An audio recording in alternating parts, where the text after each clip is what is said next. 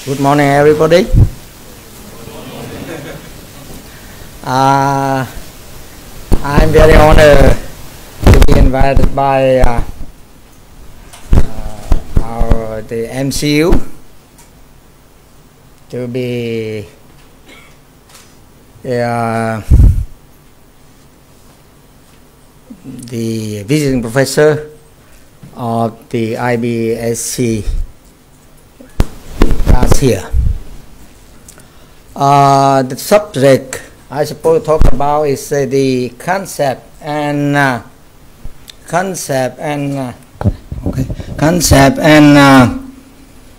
principle of Mahayana Buddhism. Probably here we have some Mahayana available here.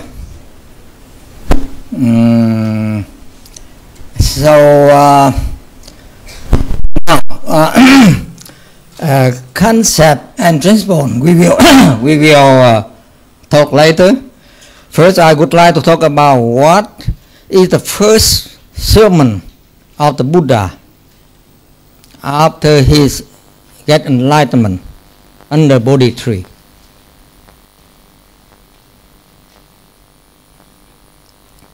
In Theravada tradition, of course, we know the first turning wheel at the deer park when the Buddha come to that park to talk with those 5 fellow ascetics that practicing meditation with him. And in that, of course, in that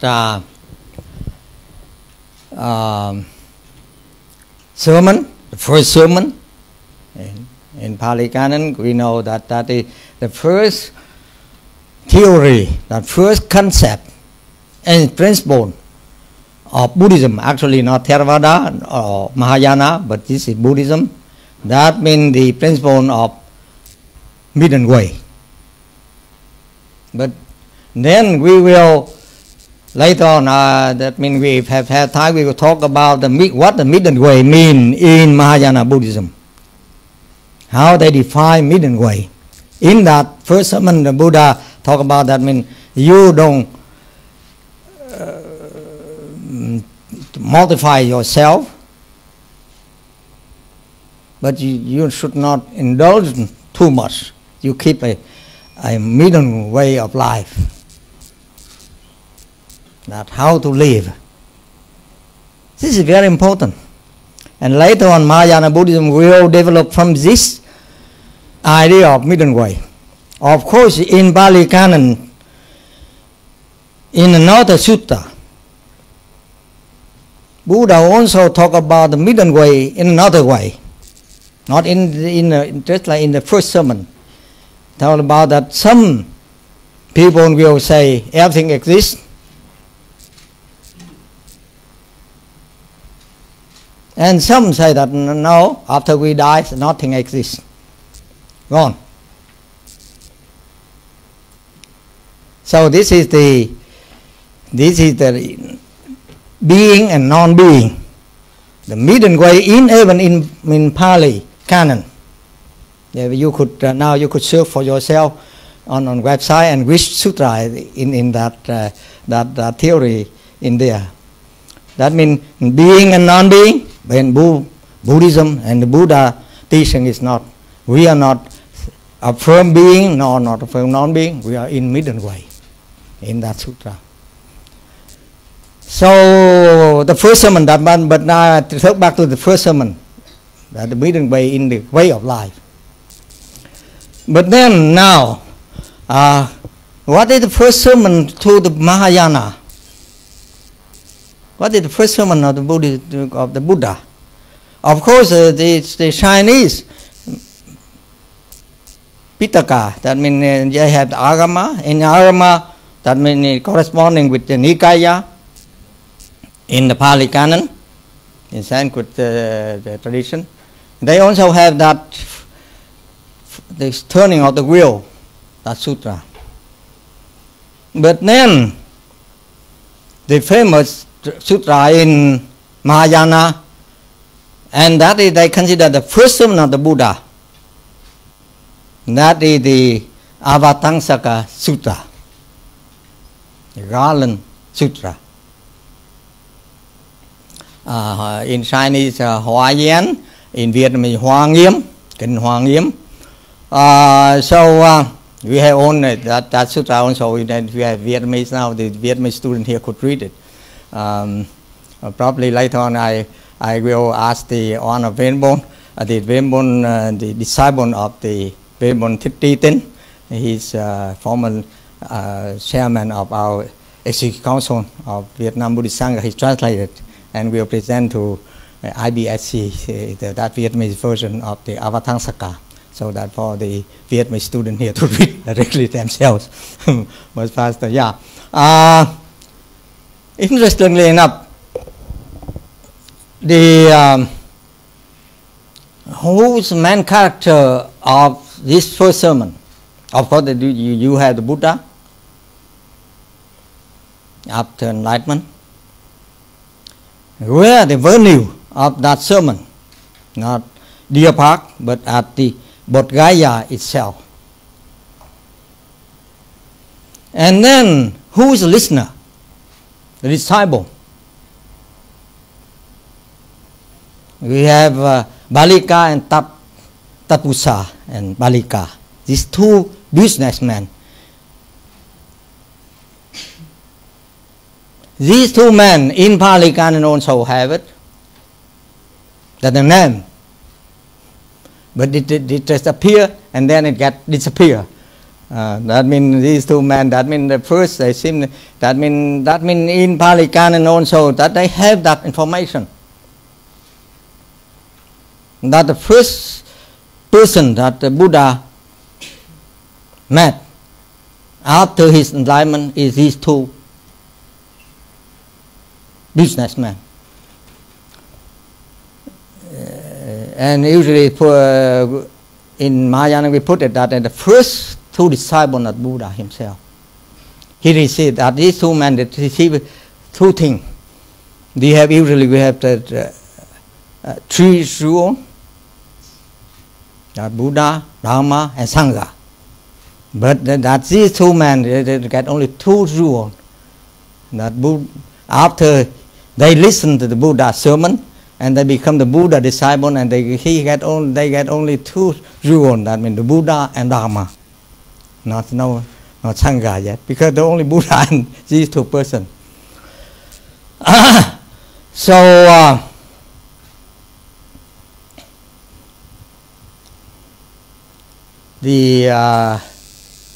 and that is one of the difference, between the two traditions.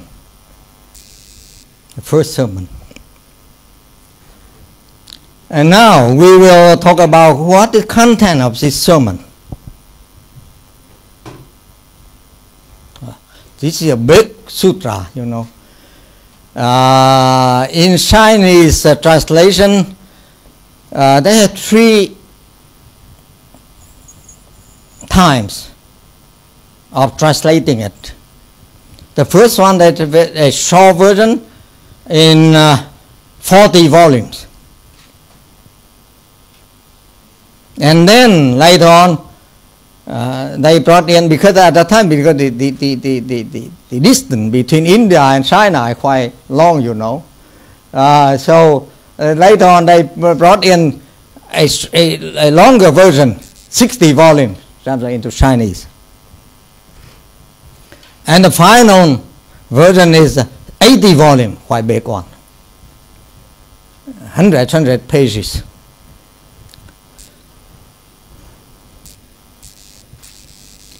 And what is the main teaching of the Buddha in this sutra, in his first sermon? He talked about the interdependent origination, that everything is connecting with each other. That is what in Pali Canon we know, the famous one in Pali Canon. Of course, we have this theory of interdependent origination. That is, if this exists, then the other exists. You know? I mean, everything is connected. We Buddhism, we don't have a theory of creating God, you know. We have the idea that everything existing, and they existed in connection with each other. Yeah. They cannot exist itself. And in this sutra, the main content, the main theory is this theory of interdependent origination, that is paticca samuppada.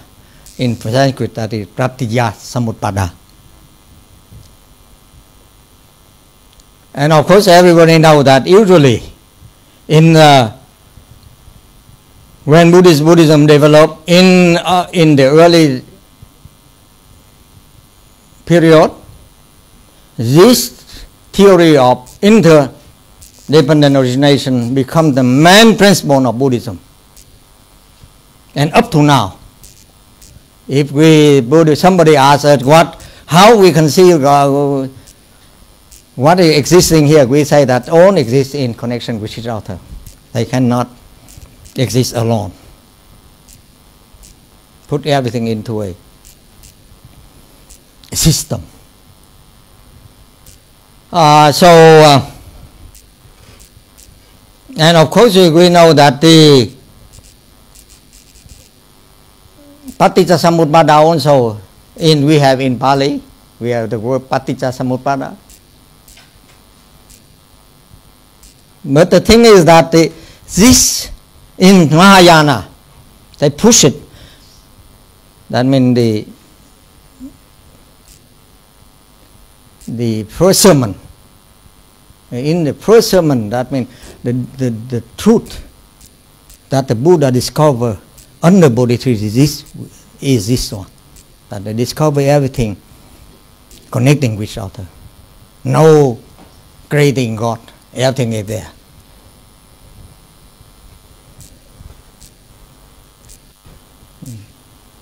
And of course, we Buddhists, and we try to live happily, you know. That what the Buddha bring to us is that bring to us how to live happy. Live happy. That's very simple. You know, the Buddha probably he lived in the royal palace, but he still has something unsatisfied. Usually dukkha, that means unsatisfactoriness, you know. Usually we translate suffering, but actually people say that it's even in Chinese too.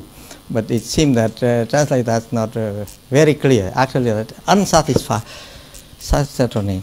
We feel it's not enough. We still wish something. So the Buddha brings us that make we feel happy, that make we feel satisfied. That means we have enough. And the person listened to Buddha at that time, these two businessmen. When we do the CPT text here, on Mahayana side, we introduce one fragment, quotation from that sutra, but then unavailable. Mahayana available. They have a Mahayana cloth, or that garment. Ask me, in that sutra, because he knows, of course, it's Mahayana, so he knows this sutra. And he said, that means that sutra Buddha talked, there are a lot of entourage. Thousands of them in that sutra. So he asked me, where did the Buddha get so many entourage? When the first under Bodhi tree? It just get up there. Formerly, that means 2,000 years, more than 2,000 years ago, that area, that been forest, quite dense forest, thick forest. And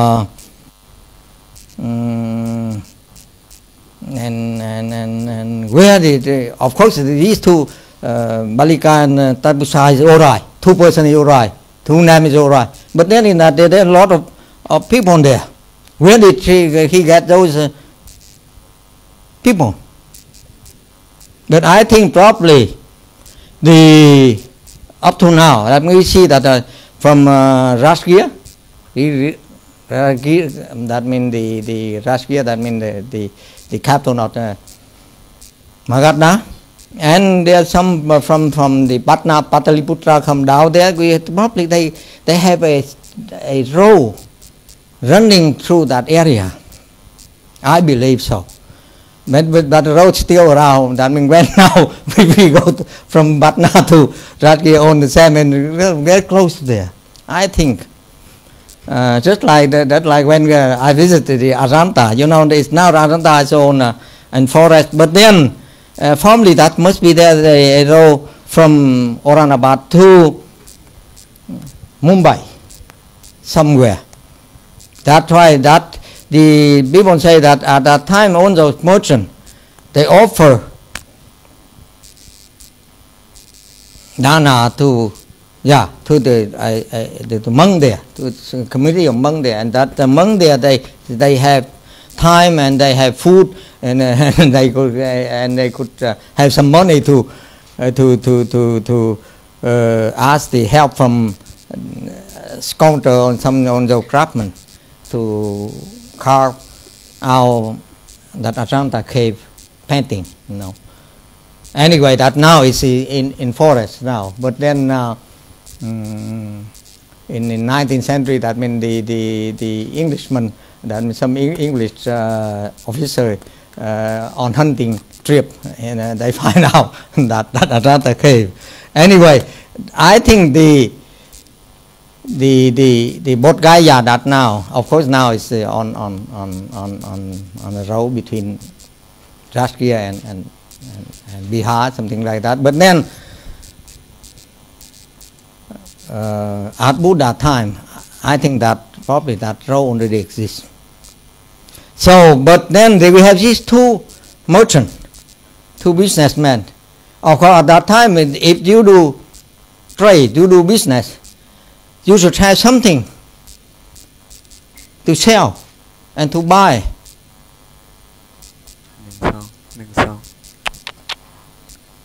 So I think these 2 merchants, they have a lot of entourage with them.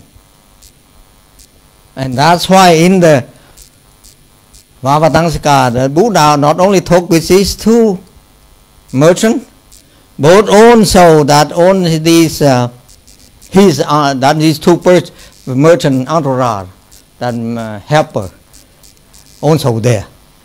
But of course they belong probably during that time.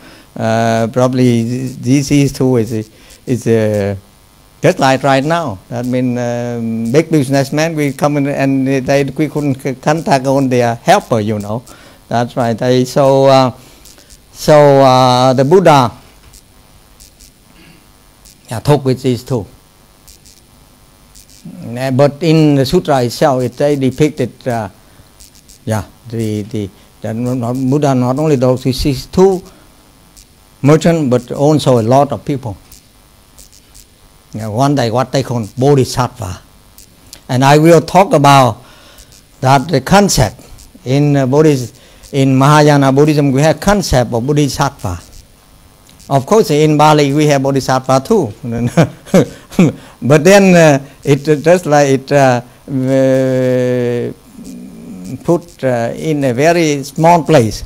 But in Mahayana it pushed out and become a big subject, big way of how to conceive the Bodhisattva, Bodhisattva Magga, and then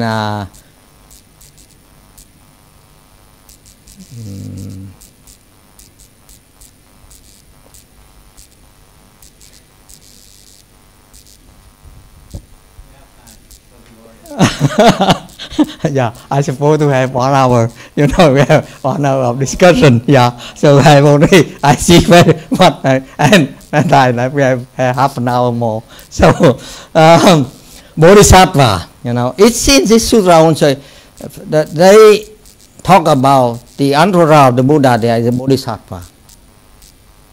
That means the idea, the concept, and later on the theory of Bodhisattva Magga, that Bodhisattva way, only start with this first sermon.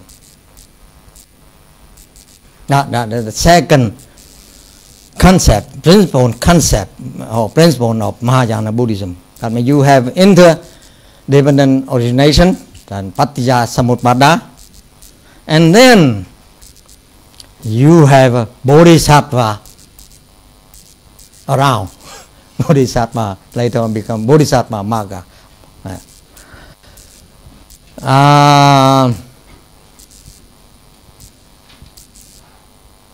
What the content of Bodhisattva we will talk later on in this afternoon. Yeah, but then, so if we have a good summary of this first sermon, they talk about the Buddha talk with normal people, merchant people. And these two is the first disciple of the Buddha. And then the doctrine, or the truth that Buddha experienced himself in his enlightenment is the theory of interdependent origination. Where that clearly say that everything exists is in interconnection with other thing. Nothing exists itself. No creating God.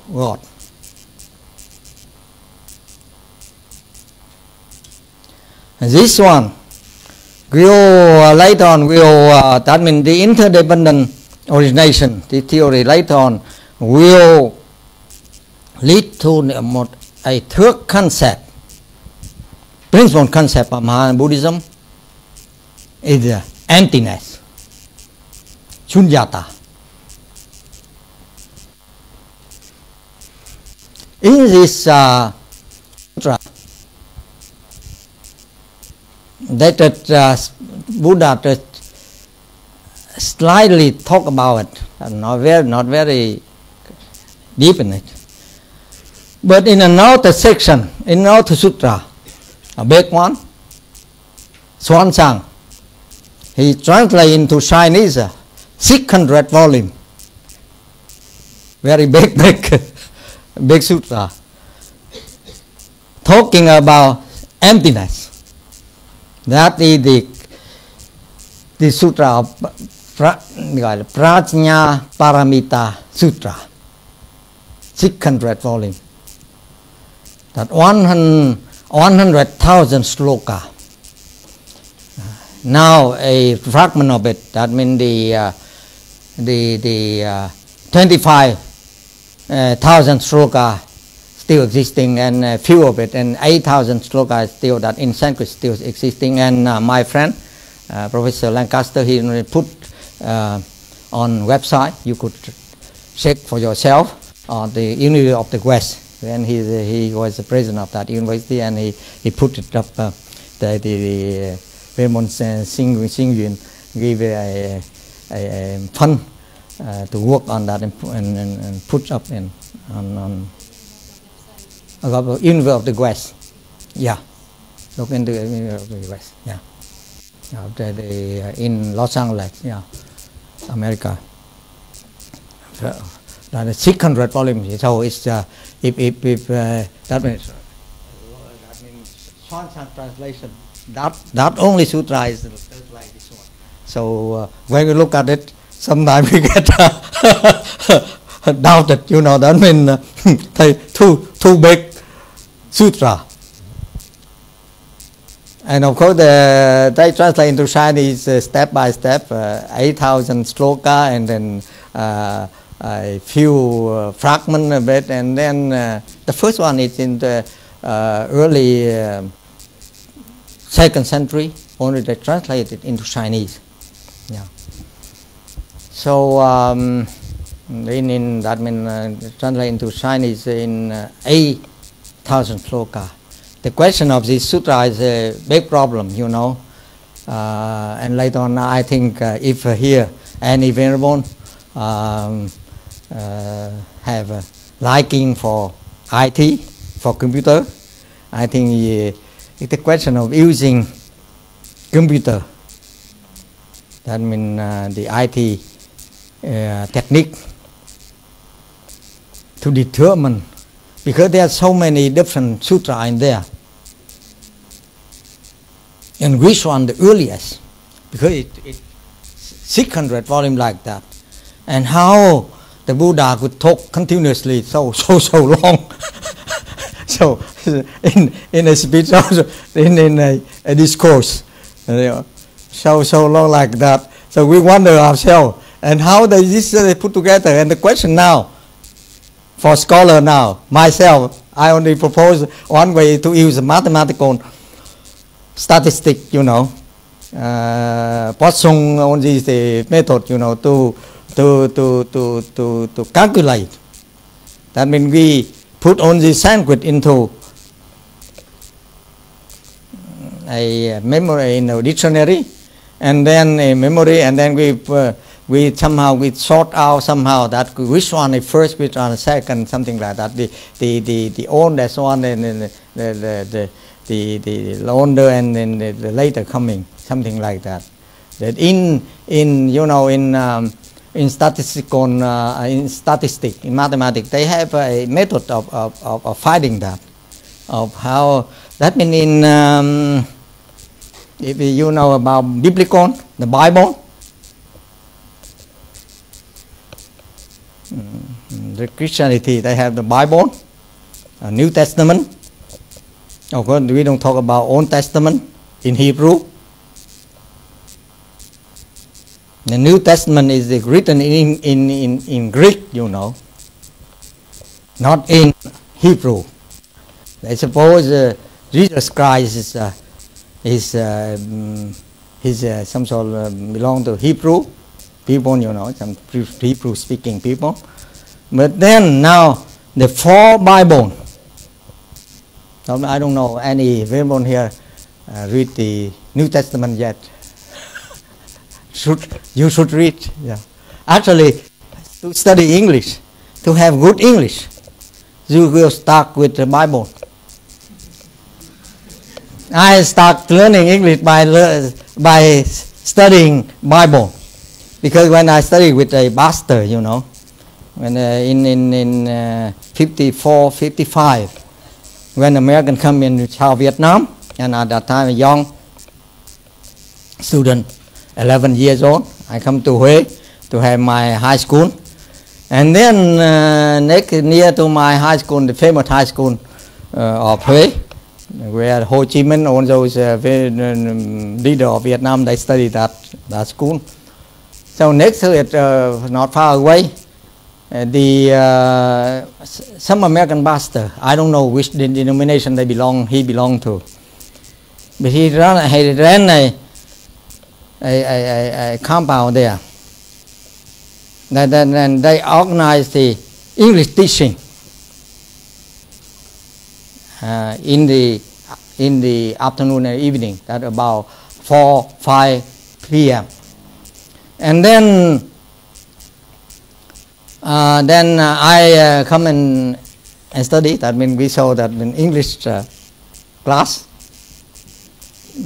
So I'm a young student. I came in, and of course the class, and they give us a bilingual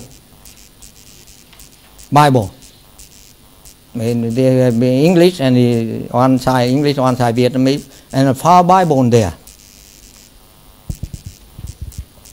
And of course they start reading, for example, John, John Bible. We have Bible. We have New Testament. We have four versions. You know. You have Matthew. The first one is Matthew. You have Luke. You have Mark, and then John. And this pastor, he loved, probably he loved John Bible. So New Testament. So he start reading. So up to now, I still remember in the beginning, the Word was God on these things. You know, that's the first sentence of that Bible by John. And you should read, because if you have to good English, bad English, you should start with that. And when you do that by heart, of course you learn by heart. That means you know your English is very good one. You know, I believe so. That means, and then they say so. They say that even that mean, you know, every American president inauguration speech, usually there's some quotation from Bible there. Is that right, Dr. Frank Hoffman? Yeah. It's a cultural item, even if you're not religious. That's right. That's right. But because that is the first is the official literary English, you know. King James Bible.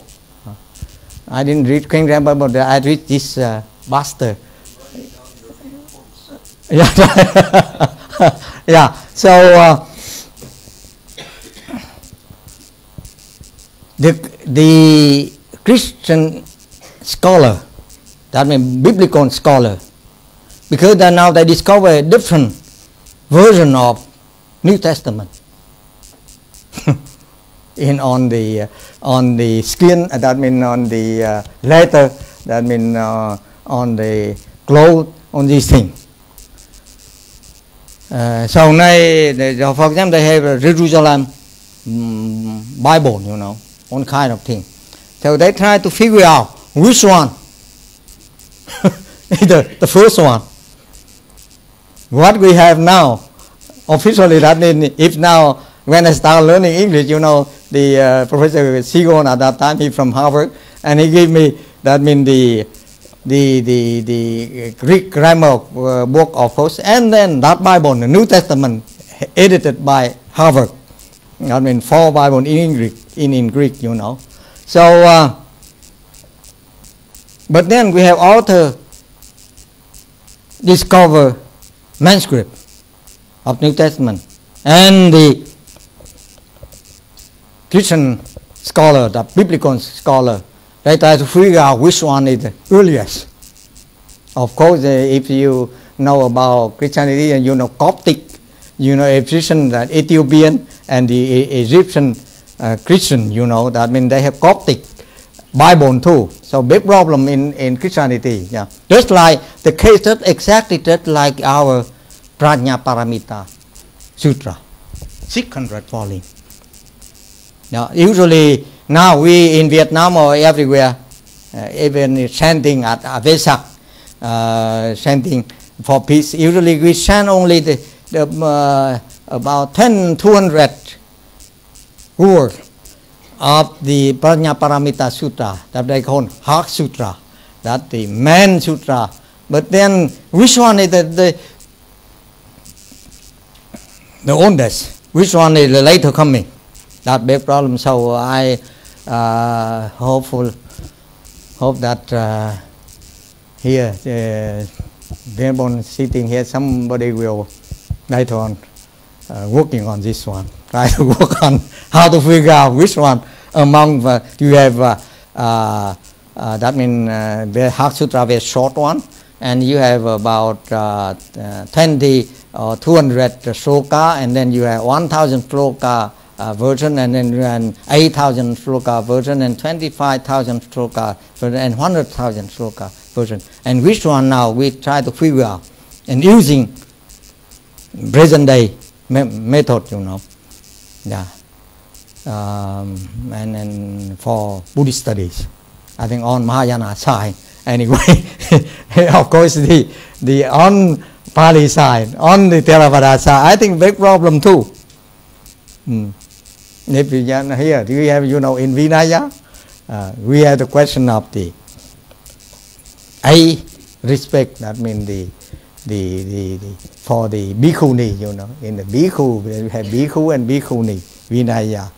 And then in bhikkhuni, Vinaya, they have 8 commandments for respect.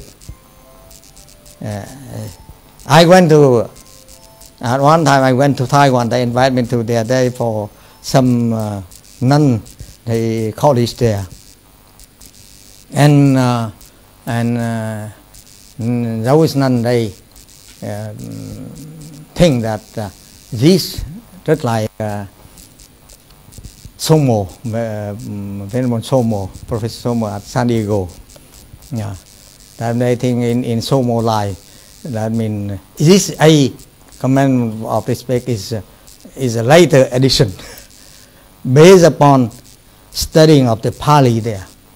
I myself, I am not, I keep distant from that. But then at that in that conference, no, I didn't see any monk that I know in Taiwan come to that conference in Taiwan.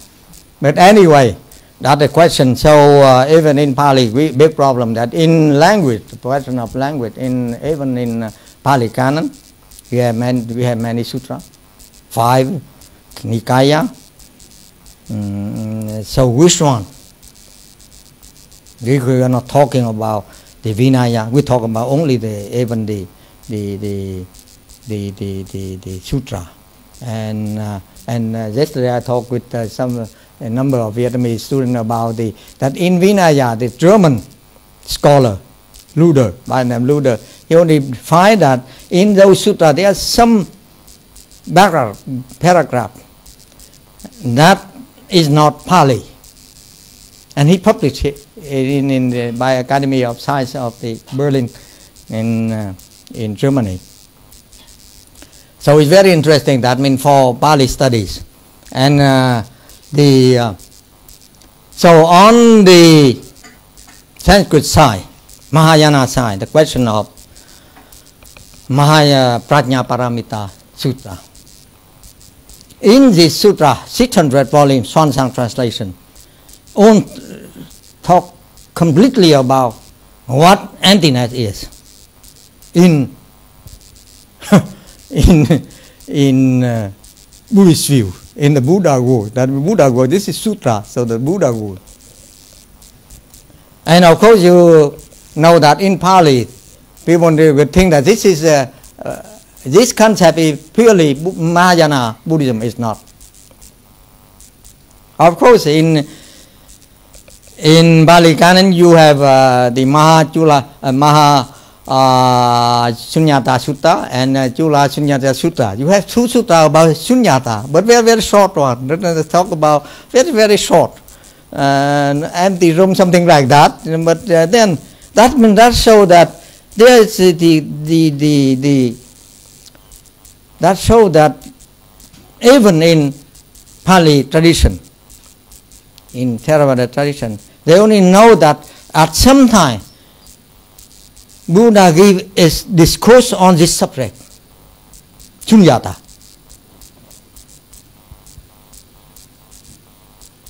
And I think they probably depending upon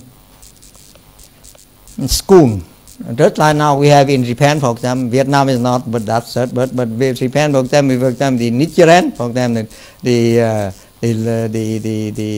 Hokkei school, for example, they only Namo Melfa Liên Hoa Ching. That means Renyokyo, something like that. That means that they respect to the Sattva Mundarika, the Lotus Sutra only. Yeah.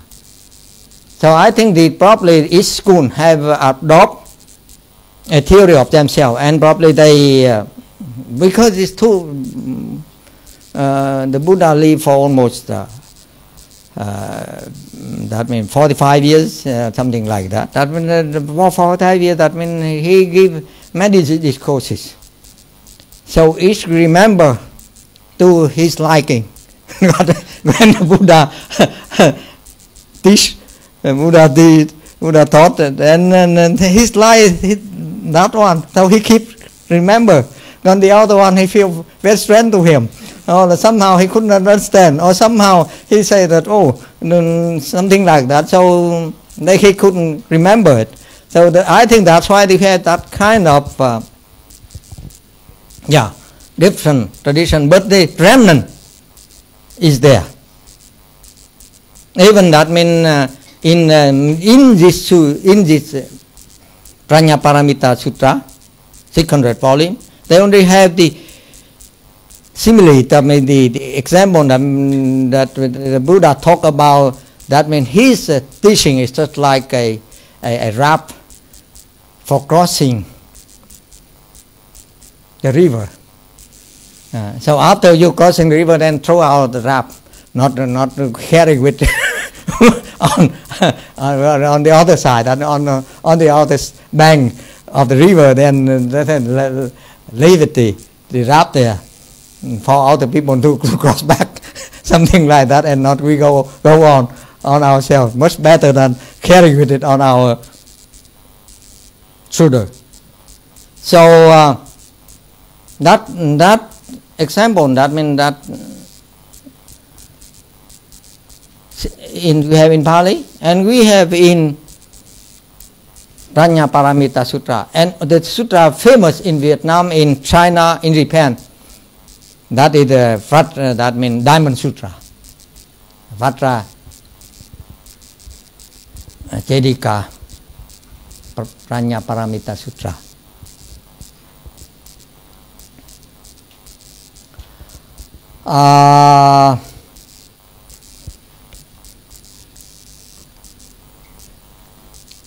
So that means I trace back for you to see that God have in Mahayana already there.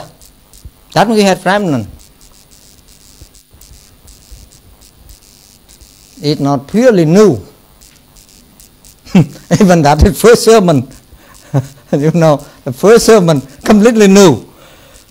But then the personality, the person who listened to Buddha, there is, you have in the Pali Canon. Very interesting. For me, I think it's very interesting. Exactly, because now we have only those four holy languages. We have only Pali. In Pali, we have in Sanskrit, we have in Chinese, and we have in Tibetan. So we rely upon only these four languages to learn about what our Buddha give to us. So that is the difficulty, So, but actually that means show that we have many things in common. That belong different. Of course, we are not talking about Chinese translation and Tibetan holy languages because they all are translated from Sanskrit. And only what is existing in Sanskrit, I am not talking about Chinese or Tibetan.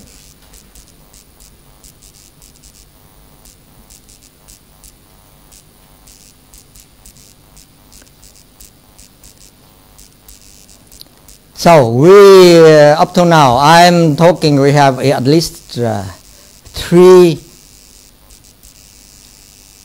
main concepts of Mahayana Buddhism. That means interdependent paticca samuppada. Yeah. Second thing is about middle way. The third one is emptiness. What the content of this concept is a big problem. You will see if we have time. And of course, I should talk about the last time. That means last year we have the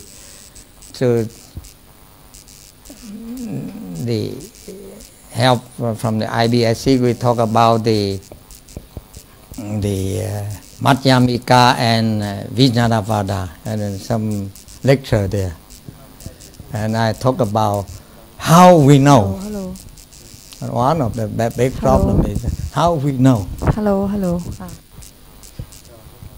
Buddhism responds to this question.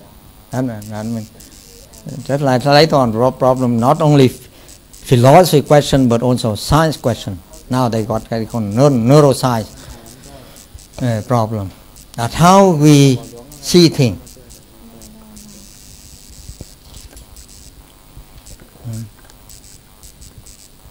Because what we are talking now, we're talking with outer, we dealing with outer, we living with outer together like this one. It's through our perception, through our knowledge. Then how we know?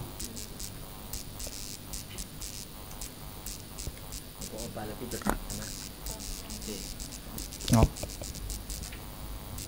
The Buddha, of course, Buddhism, and the Buddha himself, he also, not his of course, he's a philosopher too, he's a scientist too, he's an educator too. He had many roles to play. But then the question for us, and later on it's become a school, in Buddhism, in Mahayana Buddhism. That's how we know. And how we know it's true. Sometimes it's false. Knowledge is not always true, it's false. How we know true and false?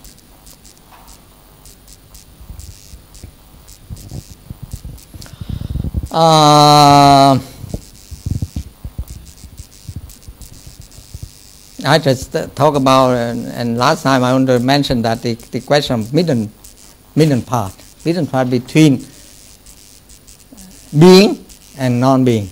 Just like in Shakespeare, the question is now the question is being and non-being in Shakespeare, How we know? We exist.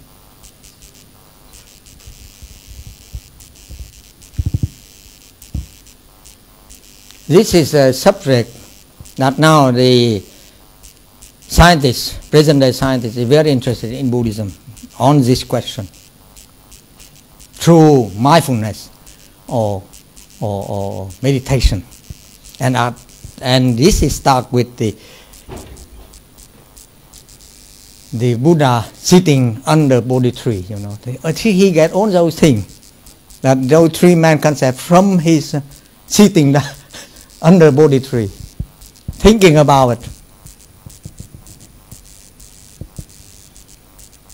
Not what usually here in MC we talk about mindfulness. Yeah, we have why? How for the mind? What is mind? In English, very problem is it? You have a journal formerly in England. They publish a Mind magazine. But in own thing, there are a lot of philosophers they publish their article there, And what is mind? Only we talk here. It's through our, The question now is how we get this thing and how we know it's true. What I am talking is true. We're interdependent. Oh, okay. That's like Descartes, the French philosopher and French scientist. He said finally, cogito ergo sum.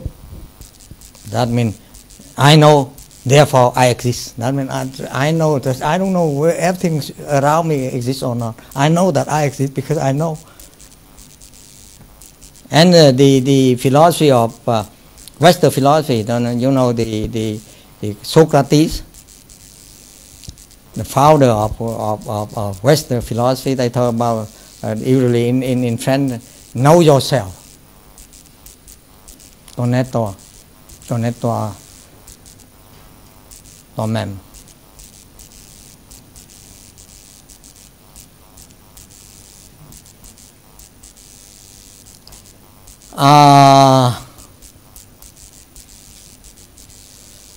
This question of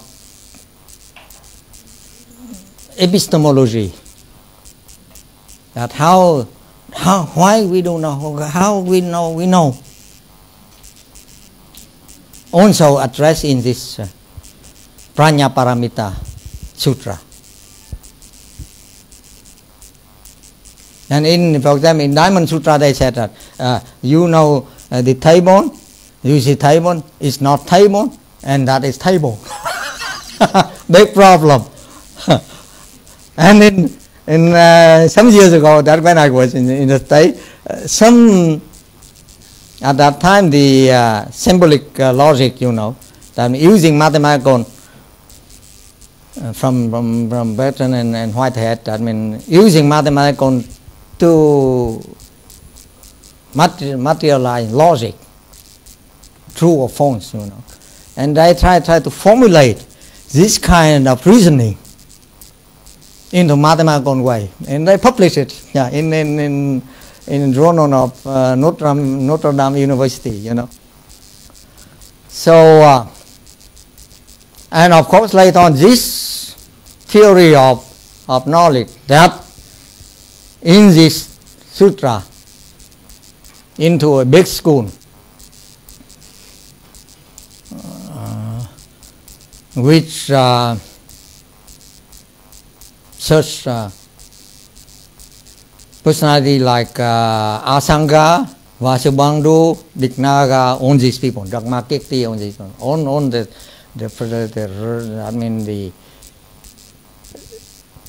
Indian Buddhism exists for almost 1,500 years. That means from the Buddha time to about 10 or 12th century. Then within that, the last 500 years, mostly devoted to 500 years or 700, devoted to this question.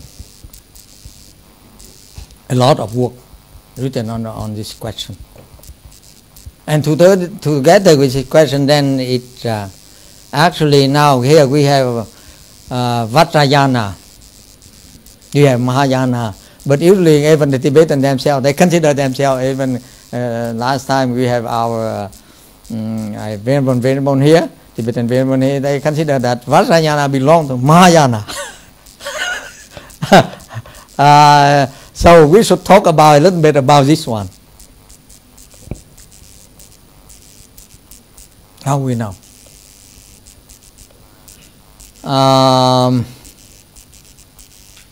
So that means the four main concepts of Mahayana Buddhism. I think if we have time, then we will talk a little bit more about these four concepts and what they are related together, from Paticca Samuppada to the emptiness, from emptiness to the middle way, they talk back to how we know, prajna, that means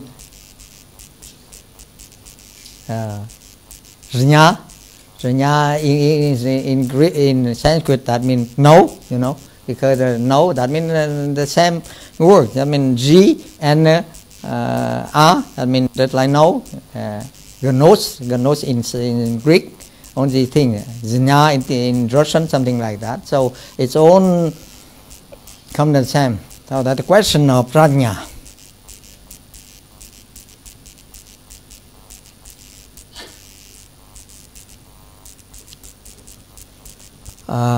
So almost I only talk on this main thing, and now almost 1 hour now. So now this is 1 hour of discussion. Anybody have any question, please? Yeah.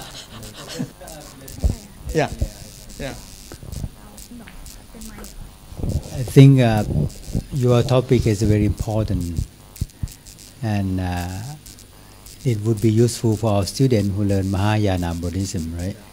Here we have Vajrayana, Mahayana, and Theravada. See, you can see all of them who being here. But eventually, they have to back to early Buddhism.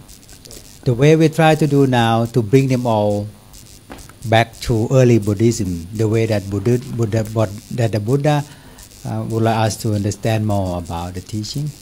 Of course, in the morning session will be concept and principle of Mahayana.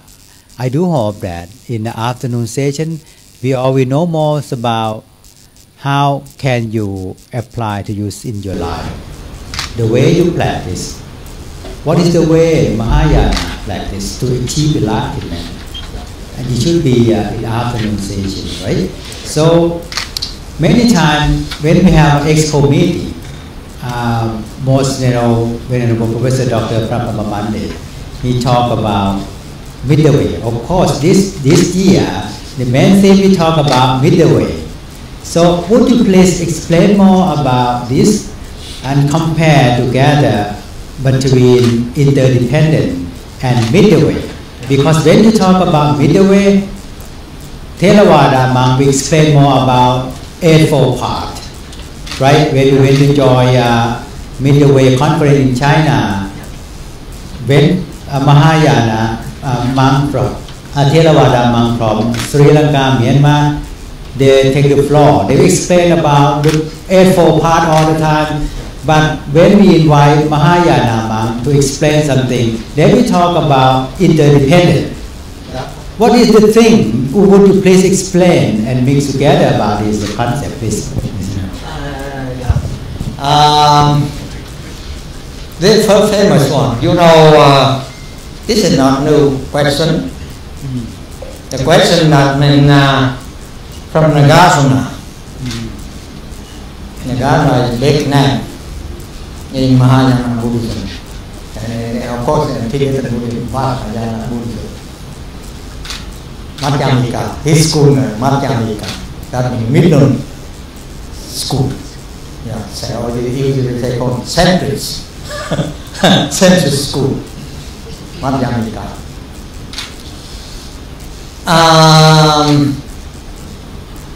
First of all, we have to know about what is emptiness. What does that mean? So I think it's Sanskrit. Sanskrit in Pali is very important.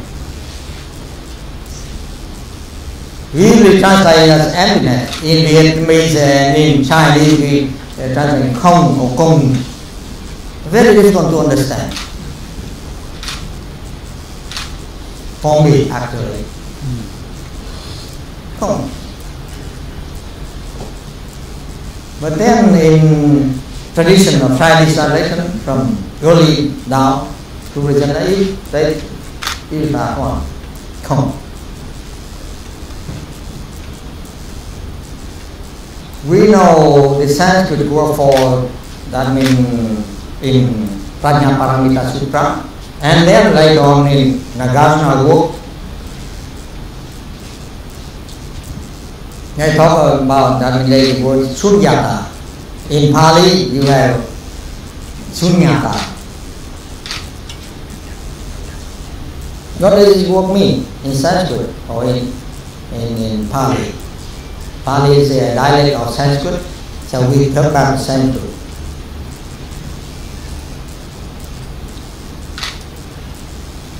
Sun, that means the Sunyata. Sunyata is a noun, comes from Sunya. Sunya is a participle of verb sun.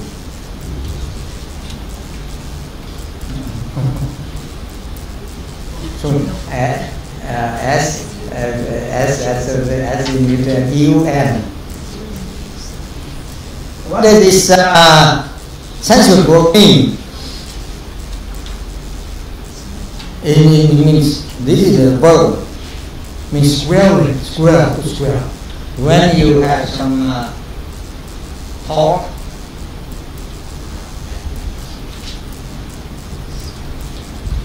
come to your skin and put your skin, and then the skin gets swollen, swell. That means your skin like this, but then if there's some problem, then it will, or some thing, then it will swelling.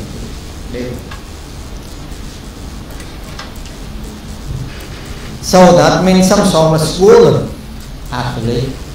The swollenness. And if we translate directly the meaning of Sunyata is the swollenness.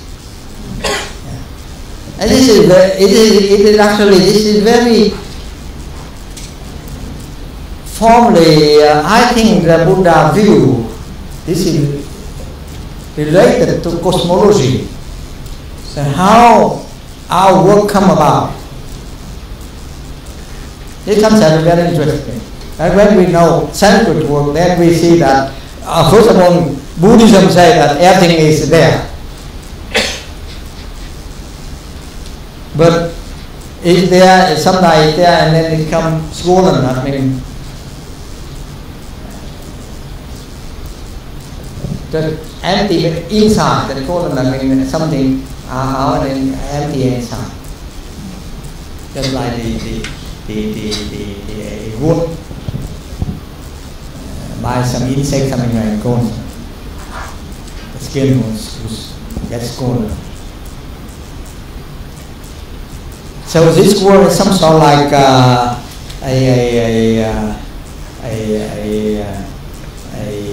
something there, and if something that means interaction, and then it gets swollen, it becomes manifested, something like that, or it becomes not manifested.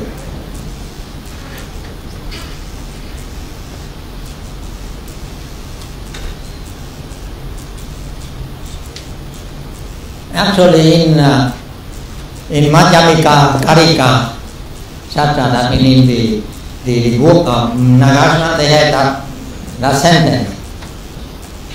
Usually in Chinese or Vietnamese translation, they said that nhân duyên sở sanh pháp ngã thiệt tức thì không.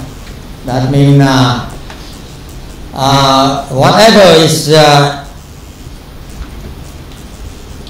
independently originated, then we call it emptiness. This is the main tenet of Prajna Paramita. That means if you read, if you have chant the Heart Sutra,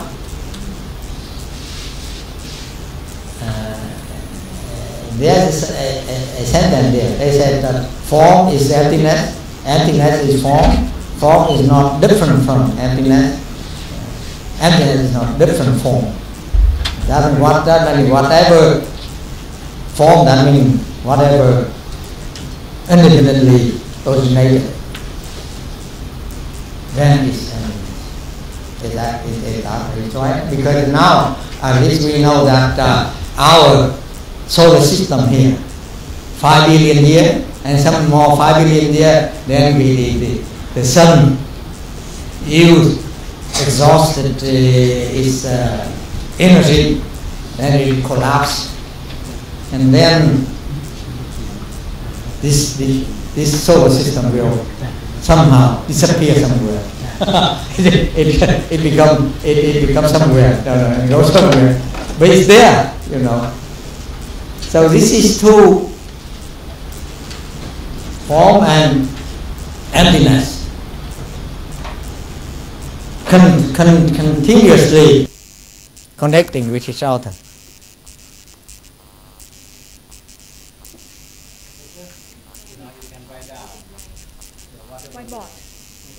Right? Yeah. You use this one? Yeah. This one? Oh, yeah, the other one. Yeah. Yeah.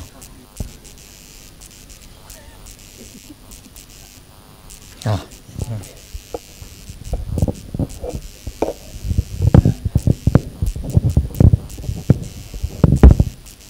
Yeah, the chun.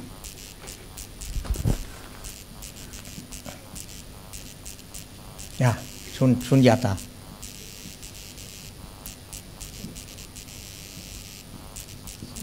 Yeah, Sunyata. Yeah. Sunyata.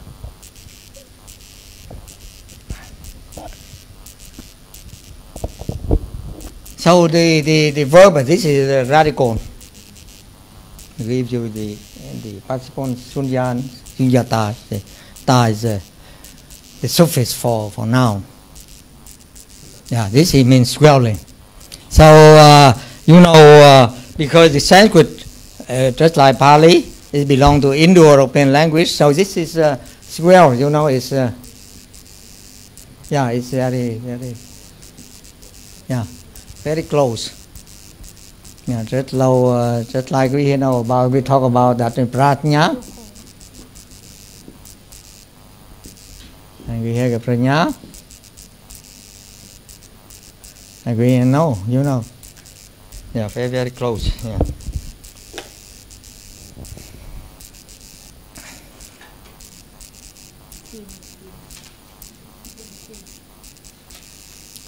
And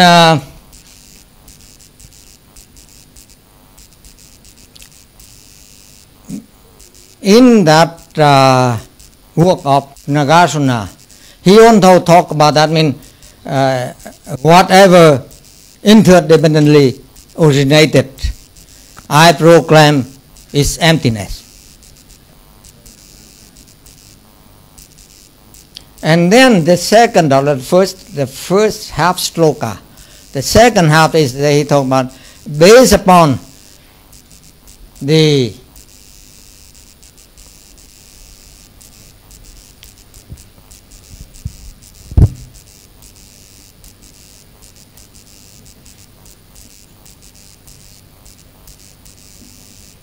prajñapti. Yeah.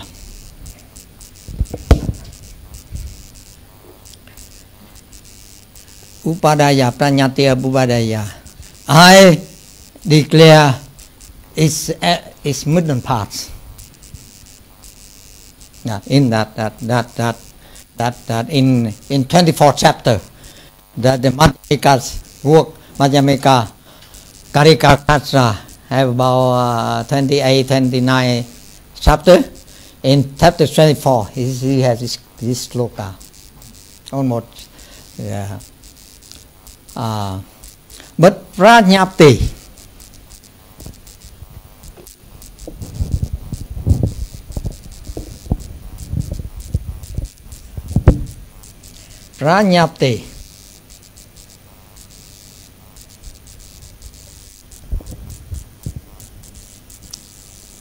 just like last time we talked about Vishnapti.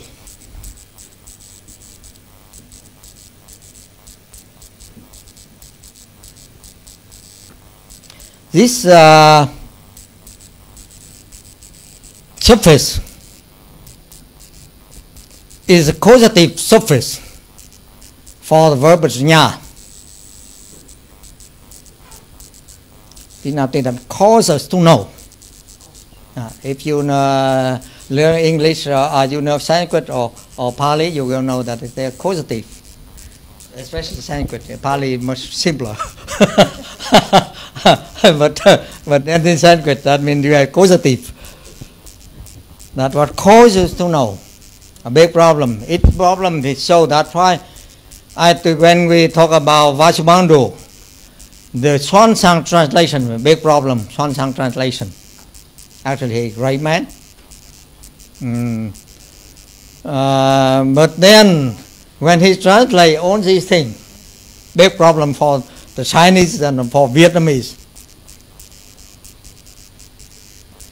We have the two words for that. Now, before talking about prajñapti, I will talk about Vishnapti first. Vijnana, of course, Vijnana. We have this is and Vishnapti here. There are two words quite different from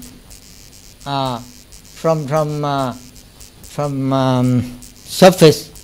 But then in Chinese translation of those two words, Swansang translation, very interesting. He used only one word in Chinese, Shu.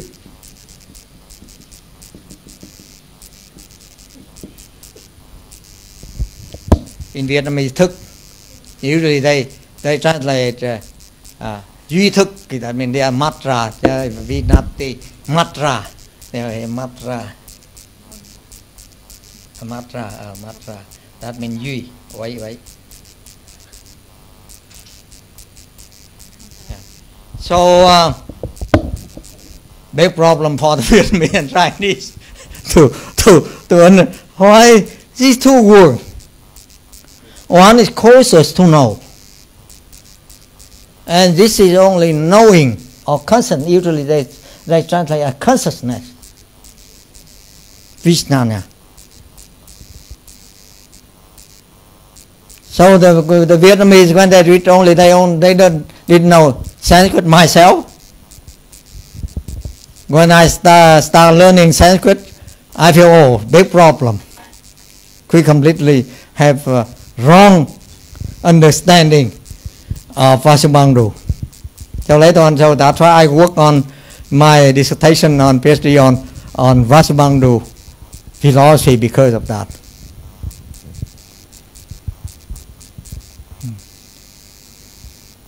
This one calls us to know. And this is what I later on I think in before talking about that middle path, because why we have to talk this one before we talk with the middle path with a that means noble path, that means we have a fold. So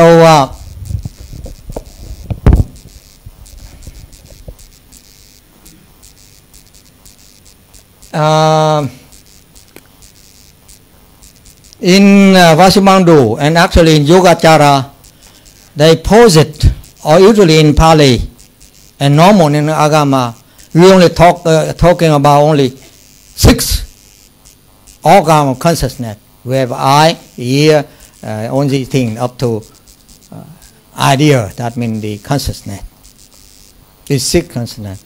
And in the Pali Canon, in Agama, they also talk about how we have Vijnana, how we have consciousness, we have knowledge, that we have 3 things, that we have the object, we have organ, we have own environment, and so this gives us the consciousness.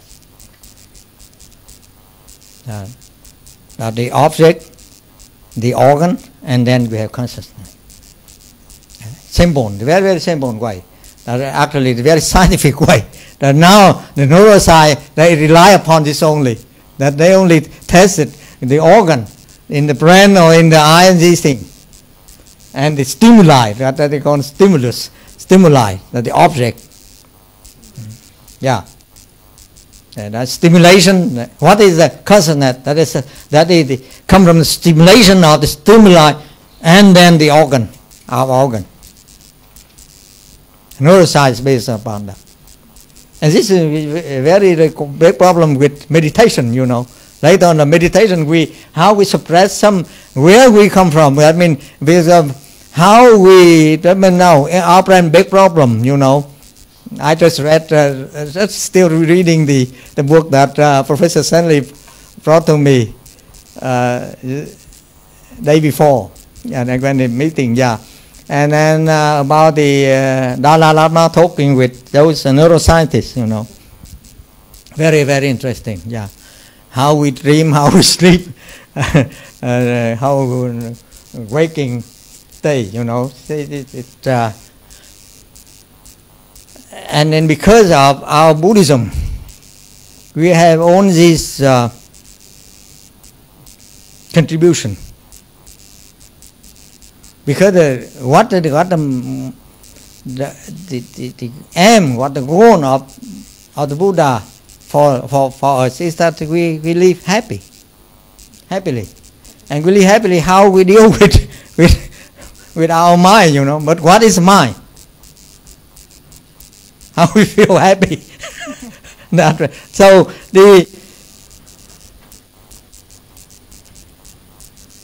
the question of knowing.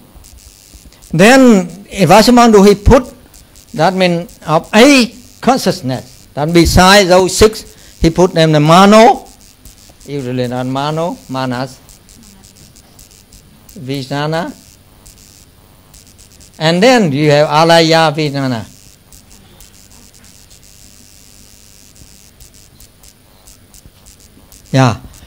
So these two. This is, I think that later on, formally it's very difficult to understand myself. But why come up with the computer science? It's quite easy. Alaya mean that memory. And Manovinana is CPU, the central processing unit. And the rest of 6 organ is just input. On those 6 organ is input. Input into these 6 organ, 6 consciousness, and put into memory, and Manovijnana decide which one. We feel happy or we feel unhappy or we feel all these things said on to come from this one. CBU.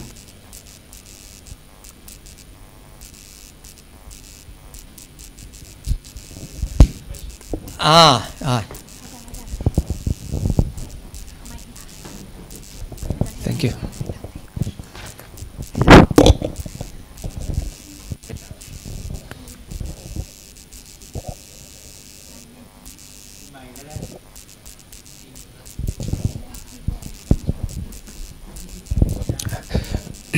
Thank you, Professor. I would like to. I have a question. It's quite a specific problem about Muramatayamika Karika. In Muramatayamika Karika, chapter 25, and on this scripture discuss about the nirvana not different from samsara, and samsara not different from nirvana. Yeah, this is the Madhyamika school tradition. Maybe okay, describe it. But I would like to know in the according to the Yogacara school, epistemology, something like this, is exists in Yogacara school or not? Yogacara, we are talking this Yogacara school. What is this Yogacara? We are talking now. We are talking Yogacara school. Yogacara. Yesterday, it's in the one of the Vietnamese students here. He proposed to write about 3 yana. We have Travagayana, Pratijeka, Buddha yana, and then Bodhisattva yana. And I advise him to use the Asanga work of Yogacarya Bhumi, Yogacara Bhumi Satra. In that Asanga, actually, we may meditate, mindfulness, you know. we sit down, Buddha sit under Bodhi tree, concentrate, and using his mind or something, he planned something like that, and see that discover that the inter-paticca samuppada, the interdependent origination. So the question is now, usually throughout history, Buddhist history, that means the question how we have that kind of perception. And then you ask, that means it's all right, that means because for Mahayana Buddhism, and I think the same in Theravada Buddhism, but not publicly or explicitly. Implicitly they have it, but not explicitly talking about that samsara is nirvana. That means because the Buddha come to this world and gave us his lesson is that we live happily, in the way that we live happily. That in this world. That's why this is samsara. You know. Then another author work outside of the samsara. We couldn't find nirvana outside of this one. Just like even in Pure Land. In Pure Land, you know, they worship the Amitabha Buddha in Mahayana. And of course they said there's Sakavati land far from here, on the west side of our globe. There's a Buddha called Amitabha there. And that world. They could live forever. They have a lot of that means, but live forever because it go with and they probably they have the sun. The sun they probably somehow reproductive or reproducing energy, so that their sun would not collapse just like our sun. Our sun is now some sort of like a nuclear reaction. So it is at some certain amount of time, then it run out of the resources and it will collapse, our sun. That is now in present day knowledge of our scientific knowledge of the sun, and it collapse. And if we when the sun collapse, the whole solar system will collapse because if something happen, then the other thing will happen in Buddha theory. So that means if the sun collapse, then Earth will collapse accordingly, So that Sukhavati land, if somebody asks me whether it exists, I said yes. Because with our limited knowledge now, formally, for example, in the Bible, they only count about 5,000 years from the time that God created Adam and Eve, 2,000, that means more than, that means from the Akkadian, not from the Bible, the Old Testament, but from Akkadian Genesis. That means about 3,000, 4,000 years ago. People think that, and they count down about 5,000 years, but then later on we expand our knowledge of the world, of the cosmos, and we know that now we have about 15 billion years. But then who knows? Later on, if we have better equipment, we'll look through the sky and we see many other things we haven't know, But one thing is,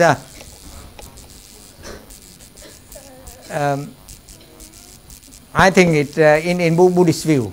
I mean, I understand Buddhism. That means first of all we have no beginning, because we have no creating God, so no beginning. That thing just empty, and then form and form empty. That means they continuously something in this cycle. Yeah. So yeah. Thank you. It's a very interesting and detailed, well thought out presentation. I'm very interested in the question of when we look at middle way from philosophical points of view, I think we can see different senses of the term middle way. So I'm going to describe what I see there and ask if you have comment about it. I think there is an ethical sense of the middle way, as when the Buddha decides on the great renunciation. In this context, the question is, the type of question, is sensualism of the princely palace or some kind of annihilationism, giving up everything? Is there a middle way for Buddhism between these two extremes? If you look at it in terms of being and non-being, that's an ontological question. And is there a middle way for Buddhism there to avoid ontological extremes? If you translate sat and asat, not as being and non-being, but as existence and non-existence, then you have another possibility, which is the idea that Buddhism might have a middle between annihilationism and eternalism. Your comment? Yeah, thank you. Of course, you talk about better middle way. That's why the first sermon of Buddha in Pali Canon, I think it's because between mortification and indulgence. That show that it related to lifestyle, that human lifestyle. That we can give the Buddha, the object of the Buddha is to bring a happy message for happy life to human beings, to humankind. So that means human, if they wish to have a happy life, they should avoid these two extremes. That means mortification is not good, of course, but then indulgence or sensualism, as you said, that means it's not right. You have a middle. But then when we talk about how we have middle way, that means in Pali Canon too, that means Rembonansari talk about that. A phone bath, that means right view, right thinking, right view on these things. And big problem, that means right view. That means the question of knowledge. In the first sermon, and Prajna Paramita respond to that. Somehow that means when you talk about that right view and right thinking, how you know right? First of all, how is right? A question of logic, not only ethical anymore, but be moved to the logic side, mathematical side. So I think even in Pali Canon that the first sermon implication is manifold, have many ramification. Yeah, that's why this in Mahayana they have different sutra like this one. But then probably because due to the shortness, that probably because we have to remember, formally now the question of when our Tripitaka put into script, that's the question. I believe quite early. At least we know that the Sanskrit, Brahmi actually, from the 3rd century BC through the Ashokan edict, we only have script already. And of course, if here we study Sanskrit, we will know a very, very big name of linguist, that is Panini, the first book on grammar by human being, Panini. And a chapter, Asta Adhyayi. That means the grammar on Sanskrit, and very, very detailed. If you know in that one, when I was in America at that time, some linguists tried to put it into computer to generate that if you put only thing when generate the same result or not. Yeah. So the question, when the Buddha words put into paper or cloth, actually paper later on, 2nd century Chinese invention of paper, but anyway, Vietnamese something like that. But then the on cloth, on wood, on rock, on these things.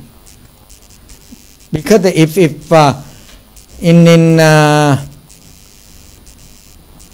one of the Ashokan edict, Emperor Ashoka ordered that now you Sangha, Bhikkhu, you should study 5 sutra.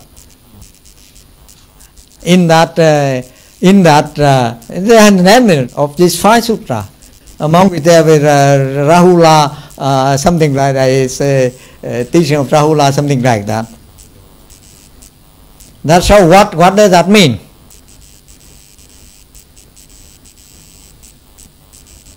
That means that actually, if we just repeat chanting, somehow they have some counting or some put it.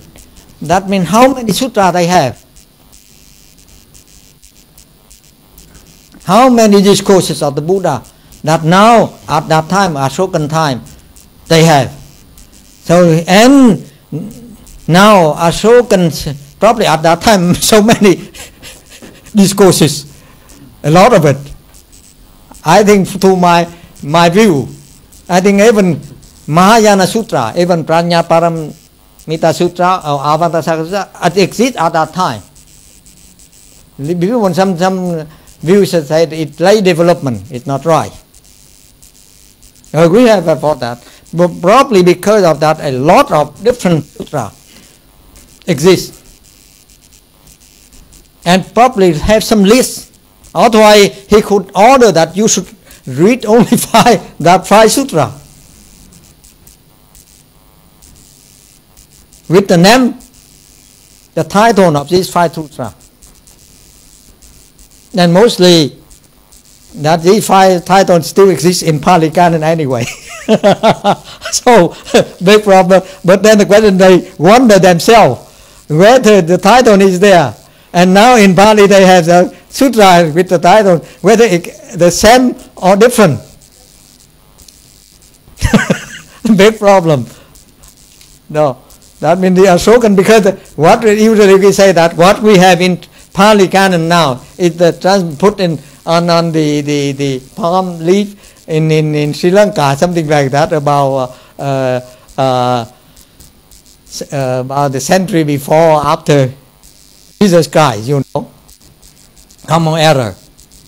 So, but then Ashokan, 300 years before, he only had that idea.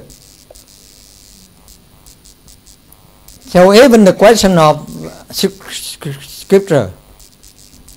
So you talk about the now the just like Vimon Hansa only asked me whether we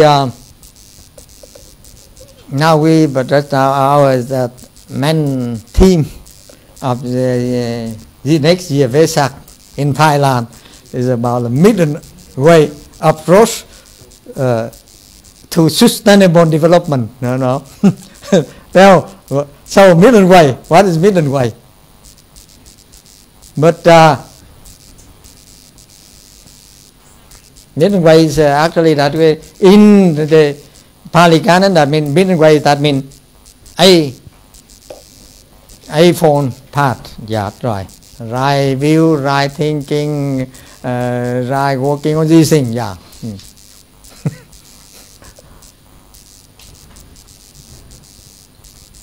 But then, if we talk about right view, as I said, right view and right thinking, how we know that? What is right view?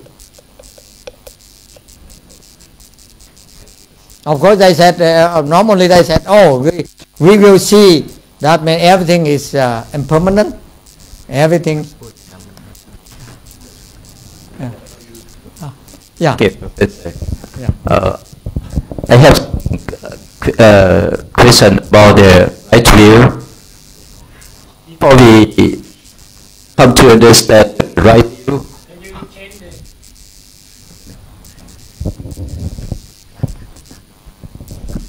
okay, thank you.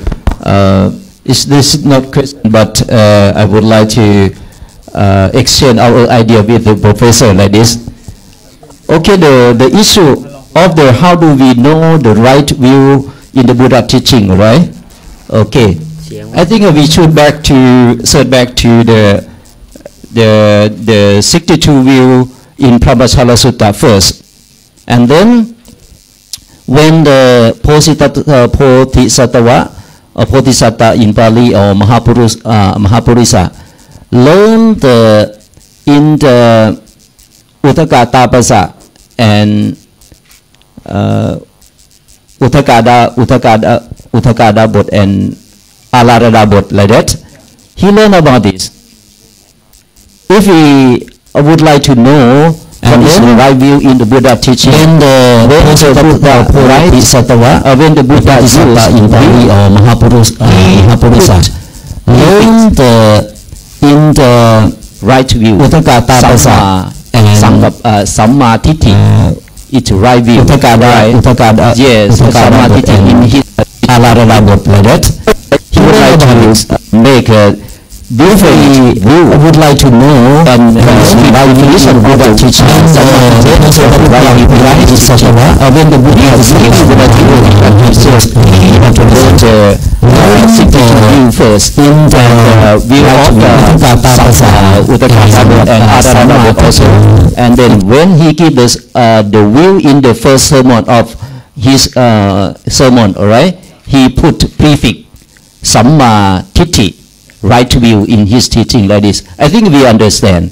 And then we analyze in the first sermon also the Samma Titti or right view point to understand the characteristic of being or non-being in the Dhammacakkappavattana Sutta. Right this.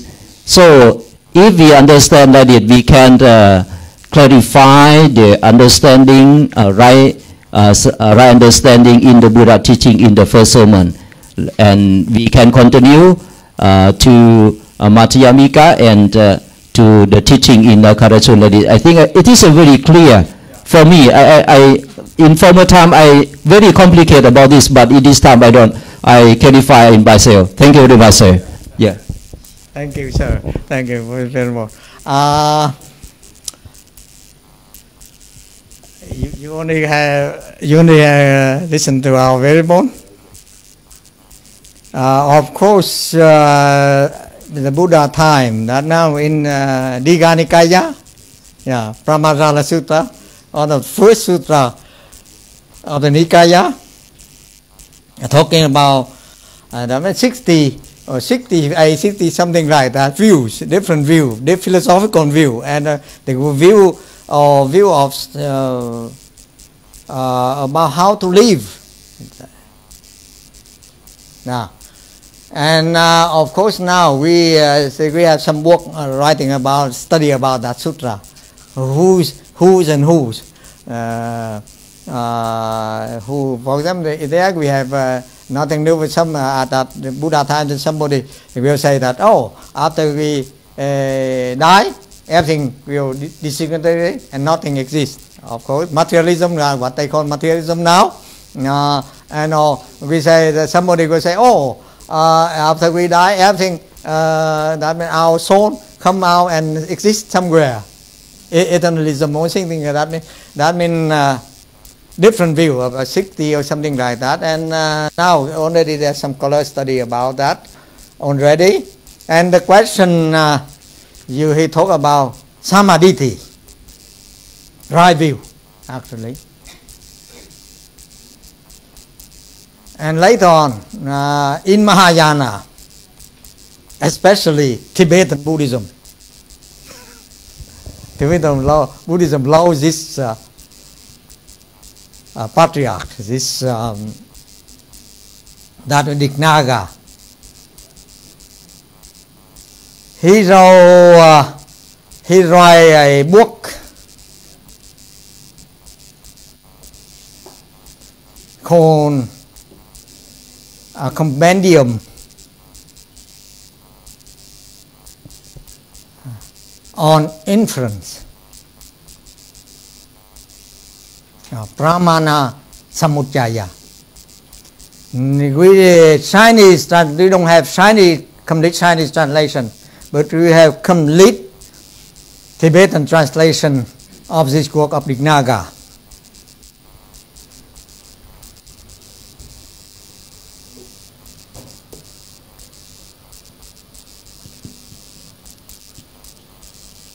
Dignaga, and that means the Pramana Samudjaya.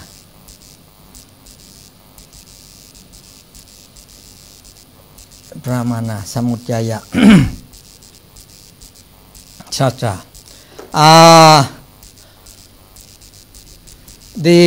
And later, some decade ago, Harvard published English translation of this work, Harvard University Press, Pramana Samudjaya.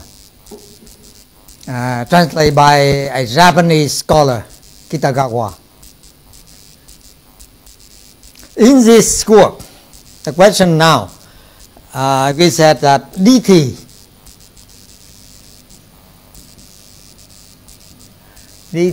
sama right view.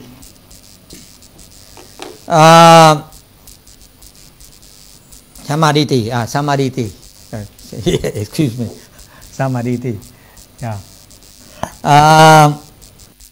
Right view. In this work, Dignaga pose a question: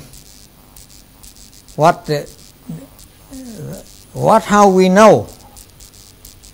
We know what they call pratijaksha. Pratijaksha. Yeah. Perception. I mean,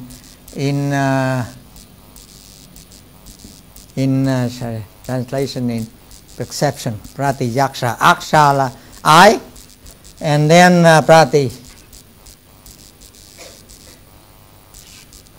pratijaksha. In Chinese, they usually translate hiền lượng.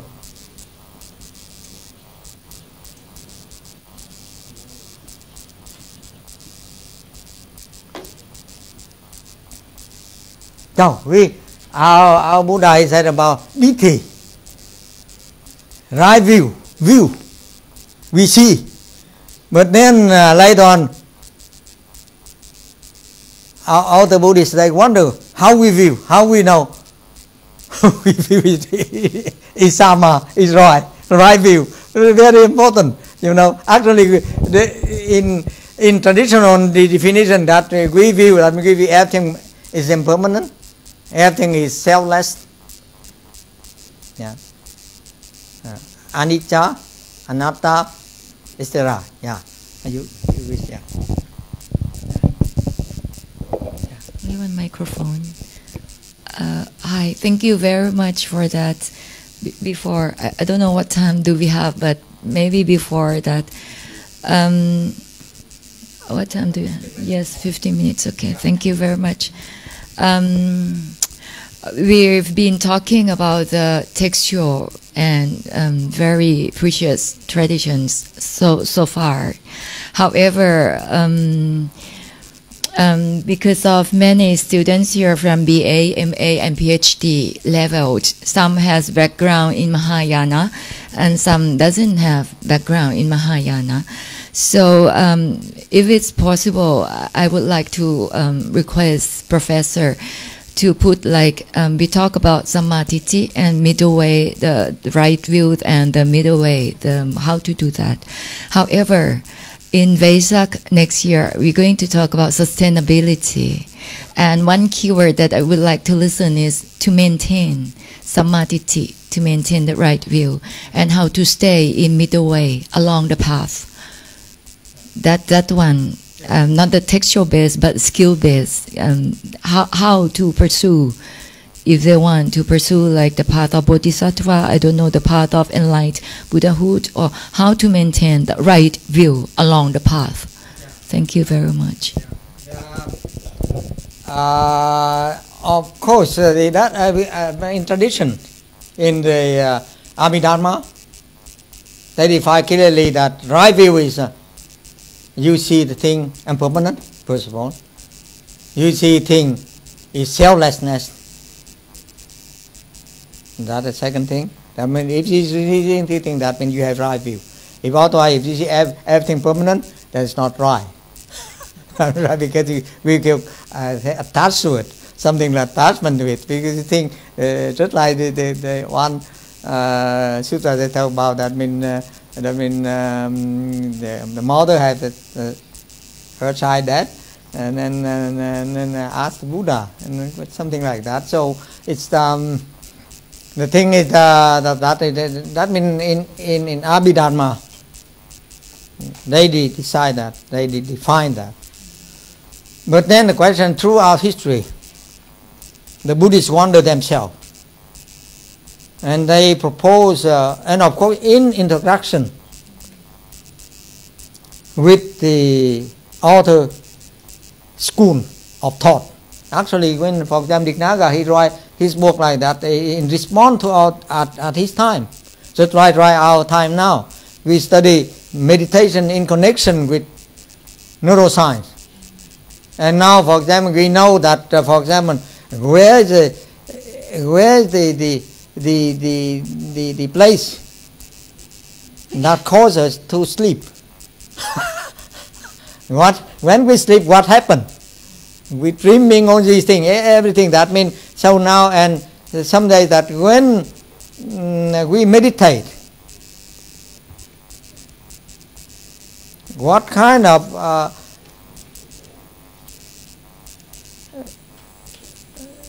we feel in meditation? What is that? Where is it in our brain? And they are fighting. So somehow, that means Buddhism keep interact.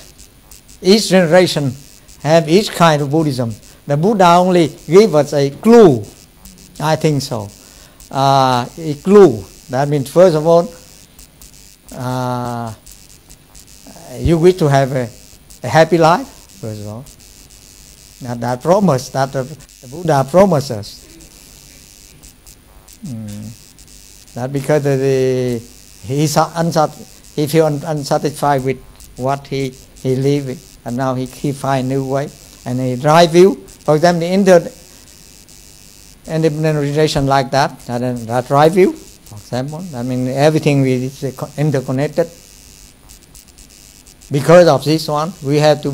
That means in real life, that when Hansa he put out, that means if we accept this one, then we would be responsible for our environment, for our community, for our fellow human being. That's why I think usually they said Buddhism in Vietnam actually. Sometimes they to put it that Buddhism is something like just for individual person, to see things, meditation, and take for himself. I said no. Even in history of Vietnam, that means the Buddhism, that means the Vietnamese Buddhists, they participate in even Buddhist monk in many different fields, including political field in Vietnam. That means every social activity in any nation, in any community, the Buddhists participate in it. Because they are responsible because of that view of Paticca Samuppada. Yeah, so I think today that we have that. Thank you. Thank you, sir. Yeah, the time. Yeah. Okay, thank you very much for lecture of Professor Dr. Manh in the morning. We talk about the concept and principle of Buddhism in Mahayana sect. I think we can understand the concept and principle of Buddhism in Mahayana. We have to research back to Upanishad period and Brahmacharya Sutta and the view of Aladada Bodh and Uttakatapasa also, and then we come to the first sermon of the Buddha teaching, and he illustrated to Nagarjuna to Madhyamika like that. The main concept of principle of Mahayana Buddhism is Bodhisattva and emptiness. Right. So in the afternoon session we try to apply the concept and principle of Mahayana Buddhism to daily life and society according to the main theme of celebration of Vesak next year also. So in the morning session enough time, then I invite all of you to have lunch at the cafeteria building. And afternoon session we come to this room again and we continue our lecture. We try to apply the concept to daily life and society. Okay, thank you very much for the morning session.